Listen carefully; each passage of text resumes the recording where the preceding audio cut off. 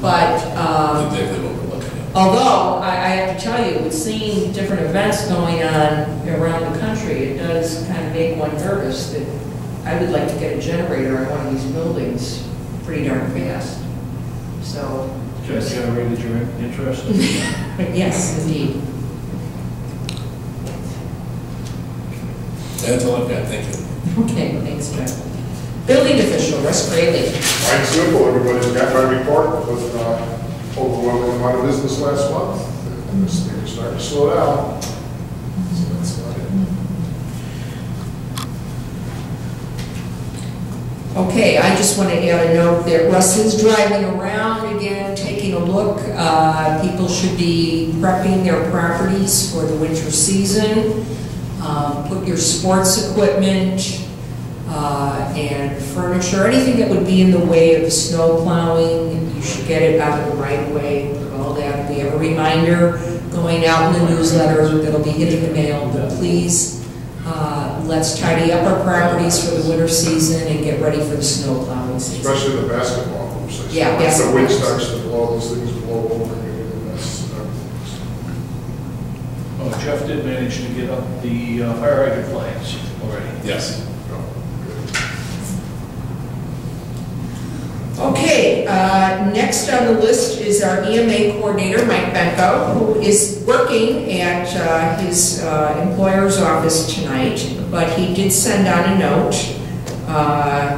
He just reminds everyone to begin to act on winter preparations for your homes and vehicles. Get your preparedness kits ready, especially for the car as well.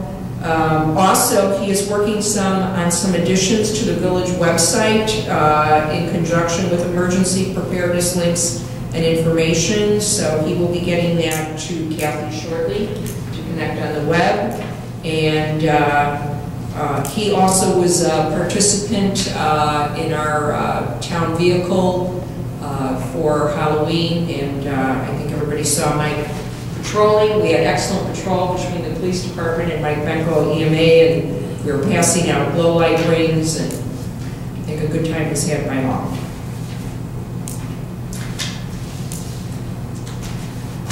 And I'm thrilled to say we have our police chief here tonight, Phil Fellini. Hello. Hello. I would just like to say that we enjoyed Halloween. Also, I was out there myself, although nobody gave me any candy.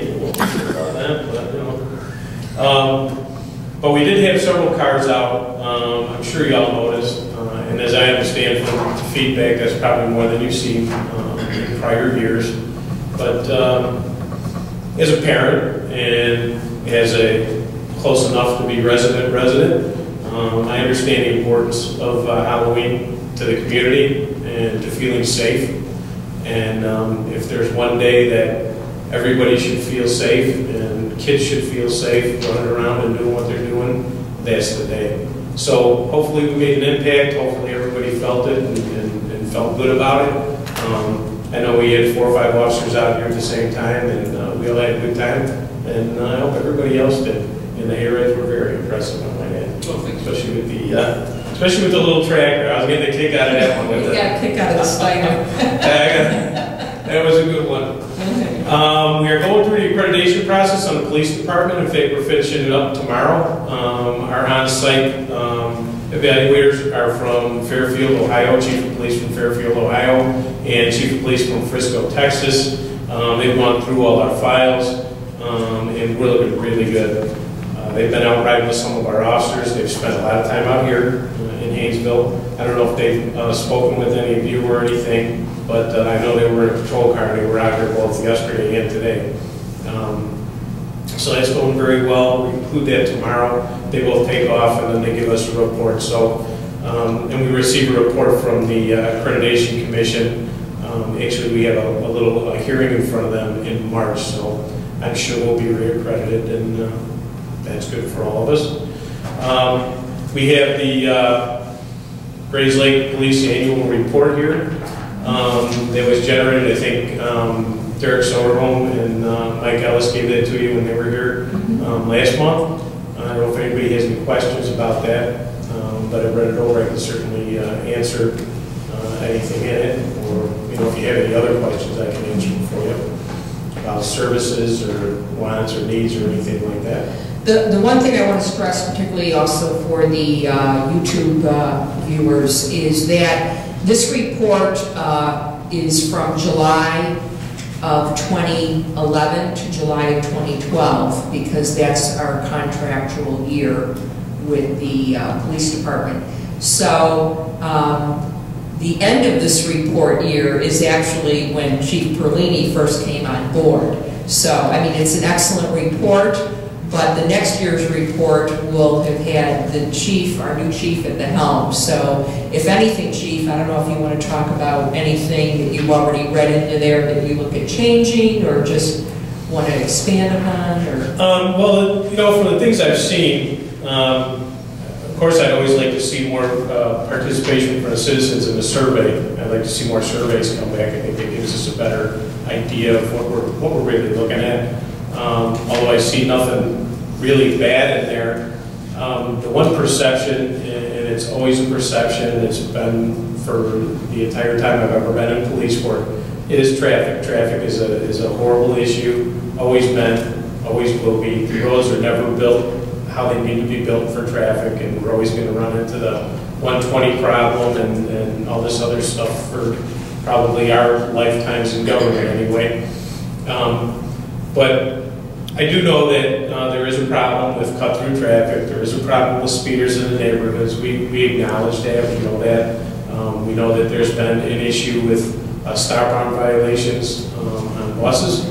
Not so much on 120. We're able to keep a real good eye on that, but in the neighborhoods. In fact, I was out today following a bus around, which I do, you know, probably once every couple of weeks or so. Even I get out and follow around the bus, but pretty much a couple of times, 3 times a week, there's an officer following a bus around just to make sure that nobody's speeding past and doing a cross-arm or stop-arm violation there.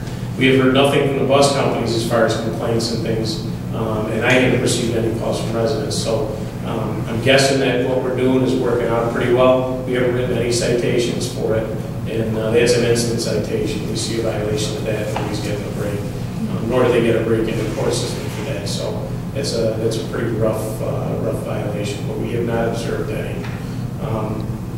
As far as speeding, I don't know if you've noticed, but we've had the speed trailer out in a couple different areas out in town here. I think now it's on, is it Deerview that it's on, or I can't remember. Deer Cross.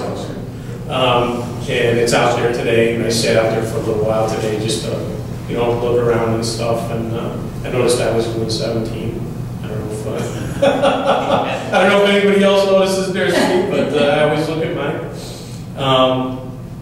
But things seem to be going really well. The one thing that I did notice, and I would like to remind people about, is closing their garage doors, even when they're home. I have driven through the community during the middle of the day several times, and there are several times that I have noticed that there are garage doors, outside overhead garage doors, standing wide open, which gives an opportunity for somebody to gain access into your house rather easily through a service door. I would just encourage people to keep their cars locked, keep valuables out of their cars, and if they do have to have valuables in their cars, keep them out of sight or locked up in the trunk or something.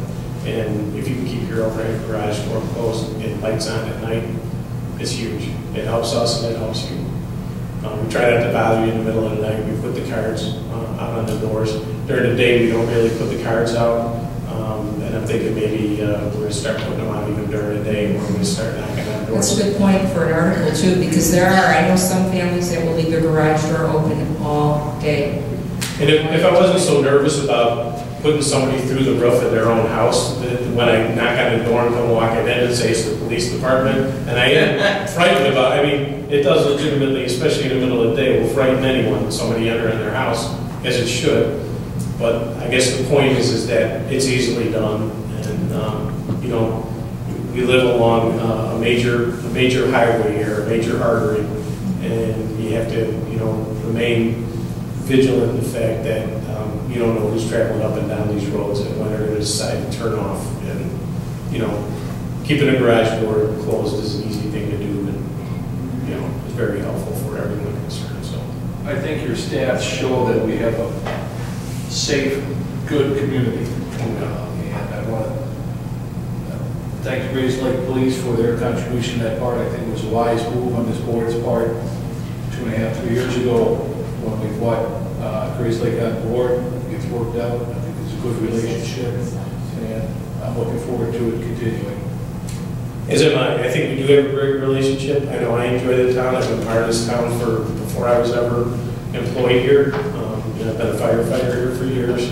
I've been sort of an adjunct part of the community. Like I said before, that's my Walgreens. I mean, I'm through here and in here all the time. I have been for years. So, and maybe it's I have a little bit more vested interest. I don't know, but it's a great town. I love it. I drive through it every day, twice a day at least. And, I'm looking forward to staying on board and keeping things the way they are.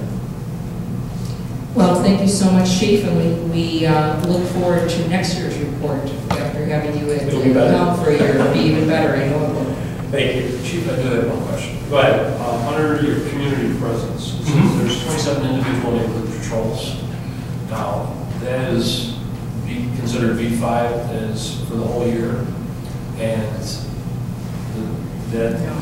what's the average? Which page are you on? Page 6.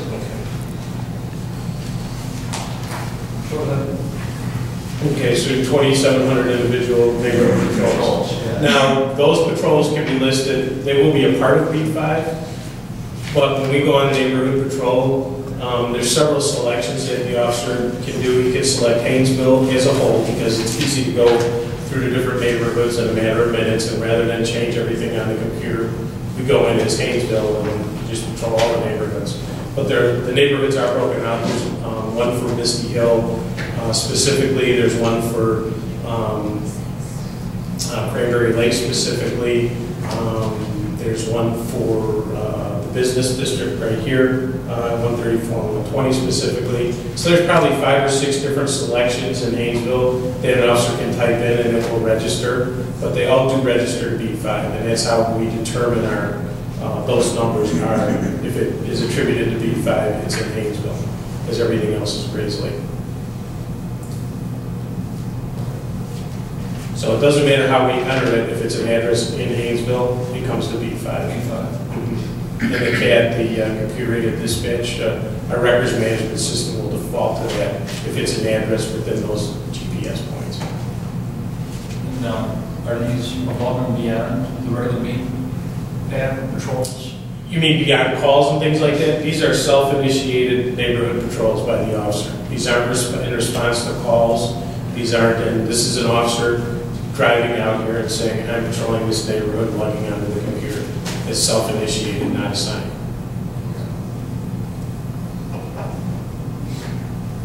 Any other questions? Okay. All right, thank you, Chief. Treasurer, Kelly Hensley. Well, as Jeff mentioned, we're undergoing our utility billing audit this week for the rest of the week and possibly another day next week, possibly next Tuesday, so they can wrap up more things. There's a lot of testing of the actual bill that went out with the proof that, yeah, there was a bill and proof that followed that bill throughout the whole process, even of a payment, and grabbing out check statements to make sure the deposit applies on there. So we got our second sample, Karen and myself, today. So we're working on that. We'll be working on that quite a bit tomorrow. And there's another sample coming tomorrow on like the commercial end. So it's a little bit different type of audit because at least it's concentrated on one subject, utility billing. But it's just we are the first ones for them. This round of it with Lake County Public Works, and it's a learning experience. They told us for doing this, so they're trying to learn what we go through to apply so they could do all their testing the right way and make sure everything is getting forward over Lake County Public Works. So, again, that should be wrapping up end of this week, next week. And this is the first time this has ever been done in the history of us doing water billing. Yes. Which, granted, our water system is pretty young. Our utility billing is 16 years old, 17 years old. Yeah, right around there. Yeah. So it's new for everyone, and I think we're a little bit of the guinea pig that will also